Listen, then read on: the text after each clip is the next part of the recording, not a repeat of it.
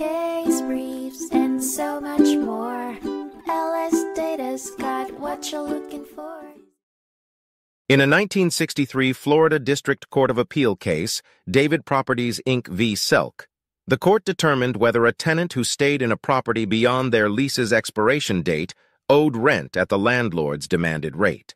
The landlord had sent 2 letters requesting the tenant to vacate the property and warned of rent charges at a rate of $300 per month. The landlord then counterclaimed for $7,200 plus interest, asserting the tenant owed rent from the date of the first letter. In the initial court decision, the defendant's counterclaim for rent was dismissed, but upon appeal, the court reversed this dismissal.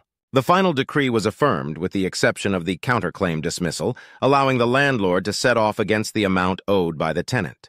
The circuit court was instructed to permit a set-off at a rate of $300 per month rent from February 17, 1960 to November 27, 1961, along with 6% annual interest. Case briefs, and so much more. LSData's got what you're looking for. Visit lsd.law, elevate your mind, leave the stress of climb.